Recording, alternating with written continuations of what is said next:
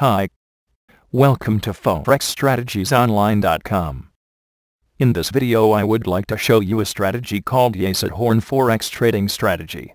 The strategy is for Euro-US dollar and GBP-US dollar currency pairs, and the time frame is 30 minutes. The indicators used in this strategy are EMA crossover signal indicator and moving average indicator, long position.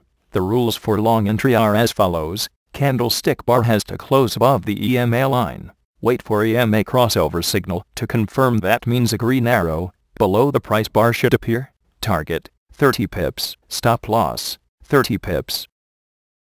This is a simple and efficient strategy to make some profit. In the picture you can see that the candlestick bar closes above the red EMA line and a green arrow appears just below that. This is your buy signal. In order to avoid whipsaws, do not trade right before important economic data releases. In some cases, that is trendline breakouts, you may aim for more than 30 pips. Strategy for short position. The rules for short entry are as follows. Candlestick bar has to close below the EMA line. Wait for EMA crossover signal to confirm. That is a red arrow should appear above the price bar. Target 30 pips. Stop loss 30 pips.